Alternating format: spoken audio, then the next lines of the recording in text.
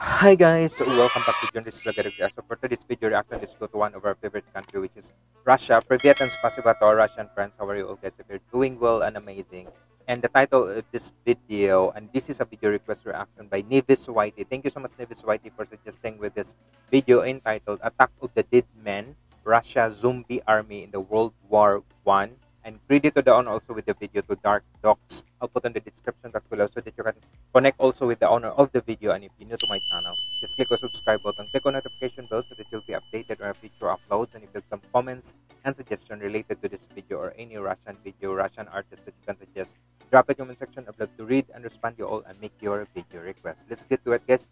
Enjoy, and I want you to turn on the CC down there for your Russian, English, or whatever language that you want to choose. And I will give you some little information with regards to this video also, because this is a World War I. In the summer of 1914, German top brass ordered a full frontal assault on Auschwitz fortress located in northeastern Poland, Germany. Saw Russia as a significant threat to their rising power, and the Auschwitz fortress remained one of the main obstacles to their advancement into Russian territory. Yes, because Russian is very you know how to stand, you know how to give this barrier that you cannot easily attack with them, and that's really smart and genius of Russian. Germany, 3 times the German tried to gain control of the fortress, and 3 times they failed.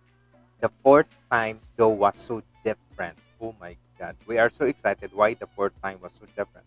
Germany sent no less than 14 battalions of infantry, sappers, siege guns, and artillery for the attack on the fortification. However, unlike previous assaults on the fortress, they had a new weapon that would make all the difference of chlorine gas.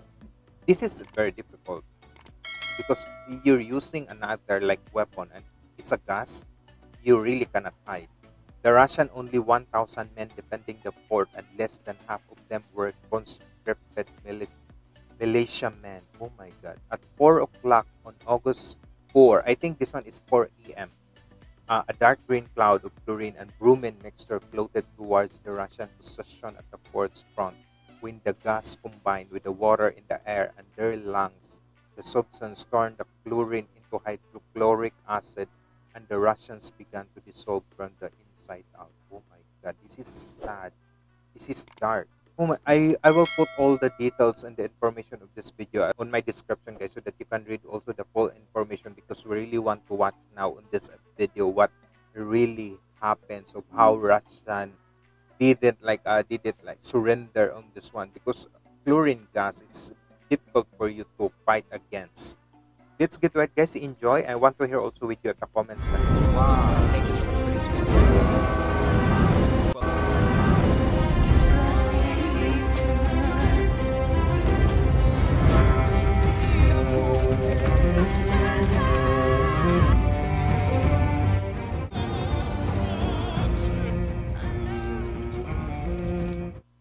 This video is sponsored by Magellan TV. In the summer of 1914, German top brass ordered a full frontal assault on a Soviet fortress located in northeastern Poland. Germany saw Russia as a significant threat to their rising power, and the Soviet fortress remained one of their main obstacles to their advancement into Russian territory. 3 times the Germans tried to gain control of the fortress, and 3 times they failed. The 4th time, though, was different. Russians are very strong. Germany sent no less than 14 battalions of infantry, sappers, siege guns, and artillery for the last attack on the fortification. However, unlike previous assaults on the fortress, they had a new weapon that would make all the difference: chlorine gas. The Russians had only 1,000 men defending the fort, and less than half of them were conscripted militiamen. At 4 o'clock on August 4th, a dark green cloud of a chlorine and bromine mixture floated towards the Russians positioned at the fort's front. When the gas combined with the water in the air and their lungs, the substance turned the chlorine into hydrochloric acid, and the Russians began to dissolve from the inside out. Because the soldiers had either no mask or only a rudimentary version of one, the comrades had little to no protection when the fumes arrived at the fort. When the Germans triumphantly strutted over to the defense barrier and began to march toward the inner fortifications, they were met by a gruesome sight that would haunt their dreams forever. Instead of surrendering to the assault, the agonizing Russians decided to counterattack and fight for their country until their very last breaths. Bravo, And thus ensued a terrible, gory battle, where roughly 100 Russians charged the 7,000 German soldiers with their bayonets. The Germans turned and ran away, terrified at the horde of melted-faced, zombie-like men charging through the darkness and attacking mercilessly. This is the dire tale of the brave Russian soldiers who fought for their country, despite being outnumbered and experiencing unimaginable physical pain. Bravo, bravo. It's also a great reminder of why chemical warfare is banned all over the world. It should be banned because it's really not fair. If you're making a war and then you're using those... The attack of the dead men may have seemed like the end of the world on the Eastern Front. Learn more about how the conflict began and what would come after in the Magellan TV documentary series Doomsday World War I. Featuring rare archival footage restored and in color, Doomsday World War I tells the story of the Great War, from the political fractures that sparked the conflict to the survivors who would become the most important leaders in World War II. Oh, wow. Dark Docs viewers can now take advantage of an exclusive offer, 30% off an annual membership.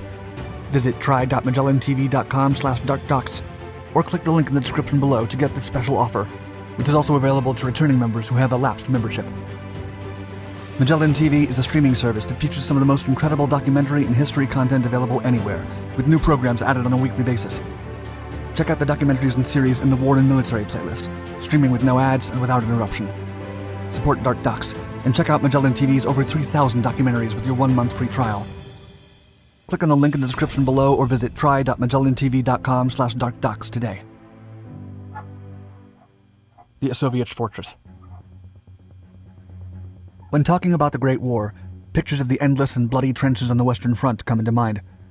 However, most heavy-duty fighting actually took place on the Eastern Front, between Russia and Germany. Built in the late 19th century by the Romanov dynasty, the Osowicz Fortress is located in what is now northeastern Poland. Constructed as a defensive structure between Russia and Germany's borders, the fortress was continuously updated by the government to cope with advances in heavy siege gunnery. The destruction of this fortification was crucial for the Germans, who saw Russia as a significant threat to their rising power.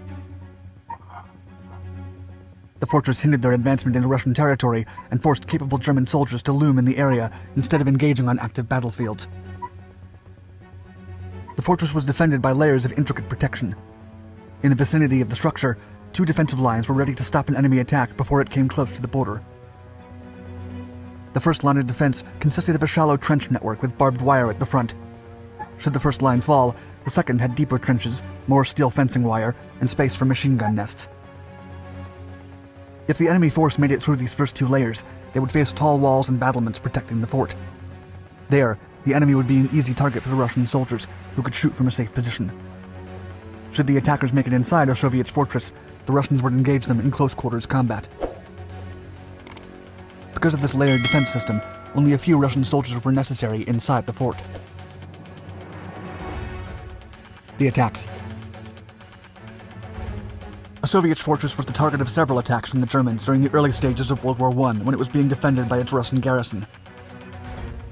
The first assault took place in September 1914, as the German 9th Army hit the area with no less than 40 infantry battalions consisting of 10,000 soldiers, outnumbering the defending Russians. A massive attack ensued, but the Germans were successfully repelled by Russian artillery. Not known for being quitters, the Germans tried another frontal assault in February 1915. Outnumbering the Russians once again, the heavy fighting lasted for almost a week, and the Germans were able to break down the first defensive line of the fortress. The Russians had no choice but to fall back, as the defense system's second line also came under attack. However, the enemy withdrew after a couple of days. On February 13th, the Germans came back with their newest heavy artillery and attacked the fortress mercilessly. According to witnesses, 360 shells hit the fort every 4 to 5 minutes for an entire week. What?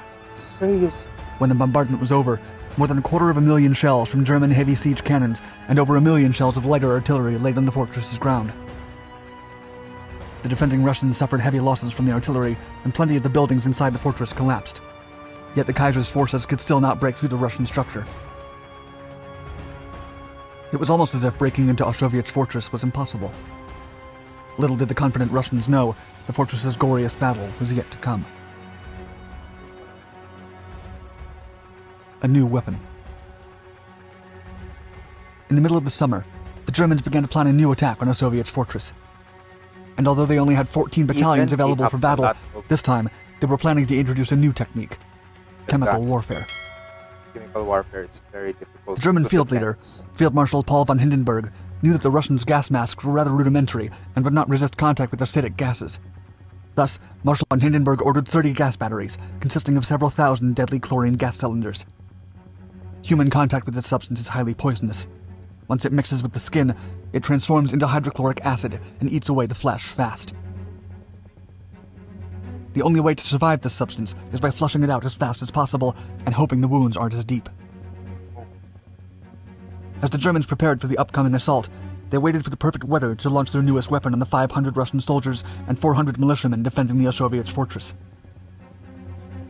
Finally, on the afternoon of August 6th, the Germans launched their 30 canisters of chlorine gas at the fort. The attack of the dead men. It's the Russians. The academic article Dead Men Attack, penned by A. Cherkasov, A. Ryabstev, and B. Merchkovsky from the Sochi State University, detailed the deadly fog spread. Wow. Quote, at 4 o'clock, Germans brought down artillery fire on all the targets and at the same time fired the gases. Dark green smog of chlorine and bromine mixture moved towards Russian positions and in 5 to 10 minutes veiled them. The emitted gas wave of 3 kilometers wide reached 8 kilometers width and 20 kilometers depth. All alive died in this death zone. The leaves on the trees turned yellow, curled up, and fell off. The grass turned black and fell to the ground. A deep green layer of chlorine oxide settled on all copper items, guns and shell parts, washstands and tanks. All the men outside of Osowicz fortress died quickly as the gas entered their bodies and dissolved their entire respiratory system. The men within the first line of defense watched as their esteemed comrades perished as they struggled to put on their rudimentary gas masks.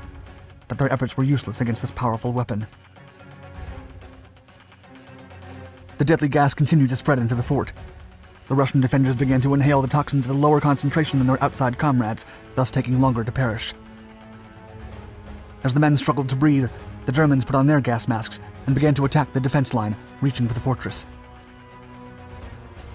As all this was happening, around 100 wounded Russian soldiers, led by Sub-Lieutenant Vladimir Karpovich Kotlinsky, quickly planned a counterattack. If they were going to die, they would fight for their country until their last breath. Wow. That was a very nice line. When the Germans made it over the defense barrier and began to march towards the inner fortifications, they were met by a gruesome sight that would haunt their dreams forever. They are not quitters. Although significantly outnumbered by the Germans, the Russians, with blood-soaked rags wrapped around their faces like some sort of bleeding mummies, and with others coughing up a storm, charged the attackers with their bayonets, shouting at the top of what was left of their lungs. The Germans attempted to fire at the soldiers, who looked like zombies wearing urine-soaked rags. Still, the enraged Russians attacked their enemies with such ferocity that nothing could stop them, not even their own deaths. Rob. Fight the Russians. Startled by the attack's unexpectedness and terrified by the gory spectacle and the Russians' never-ending willingness to fight, the German forces began to retreat from the fort. 3 German regiments flocked back, running as fast as they could, trampling all the others. Some men were so terrified that they dropped their rifles and machine guns on the ground and ran away, leaving them behind in a panic. Some Germans got caught in the barbed wire entanglement of the second-layer trench line as they ran out, and many of them perished from Russian battery shrapnel. By 11 o'clock that night, the nightmare was over. Thanks to Kotlinsky's counterattack, 2 more Russian companies were able to run to the fort and retake it before the Germans could regroup and enter once again. Wow. In this initiative, known as the Attack of the Dead Men, 100 brave Russian soldiers staved off the 7,000 German soldiers as they attempted to overtake the fort. Dead men surrender. Later that evening, Lieutenant Kotlinsky and many other soldiers succumbed to their wounds. Osowicz fortress served as a fierce protection structure for a few more days, but on August 22nd, the Russians defending the fort surrendered and marched out peacefully, not before demolishing the main walls and fortified points. The Russian forces were able to hold on long enough for Tsar Nicholas's forces to regroup and form a new defensive plan. In the spring of 1915, German soldiers broke through the Russian front in East Prussia and Galicia. The fortress and Russia, specifically their monarchy, were doomed. Despite this, the brave counterattack led by Kotlinsky prevented the fortress from falling into the Germans' hands and saved thousands of its garrison from disaster. Only 100 of the Russians survived this deadly and vicious battle. Had it not been for Kotlinsky's efficient leadership, history would tell a different story of the Dead Men's attack. Right. Horrific battles, like the attack of the Dead Men, prompted 38 countries to sign the Geneva Protocol in 1925, which prohibits using chemical weapons in war. That's nice. Since then, 137 nations have ratified or joined the treaty. Bravo. This is horrific, horrendous video. I feel so sad.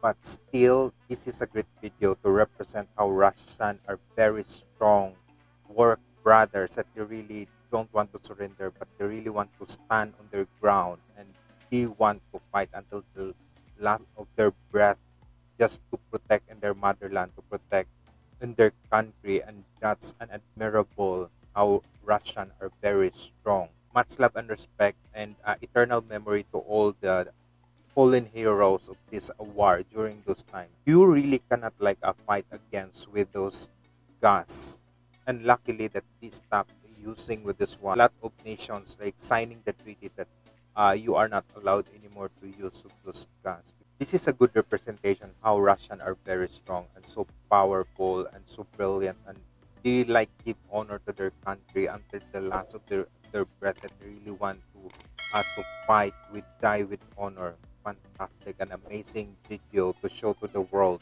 how Russian are great and good in terms of protecting their land. That's amazing. Thank you so much, WW1, for suggesting with this beautiful and interesting video. You will learn something about history of how Russian defending on their country to fight against. Wow, goodness gracious. I enjoyed watching with this one because I'm learning, seeing and hearing with this story. It gives me an idea of you really want to fight then with your country. This is amazing and incredible. I hope guys you enjoyed watching with this one, and if you do, and if you really want to see the full video and connect with the owner of the video, I'll put in the description box below. If you like this video guys, same as I did, just give a massive thumbs up. Like and share, subscribe also with my channel. This is Junrys React saying stay humble, so positive guys. If you want to connect my social media accounts in here, if you want to connect my second channel, it's in the description box below. Thank you so much, Privyat, and SPASIBO to our Russian friends. Have a good day everyone. Bye bye. Mabuhay po tayong lahat. God bless po, and see you in my next video reaction.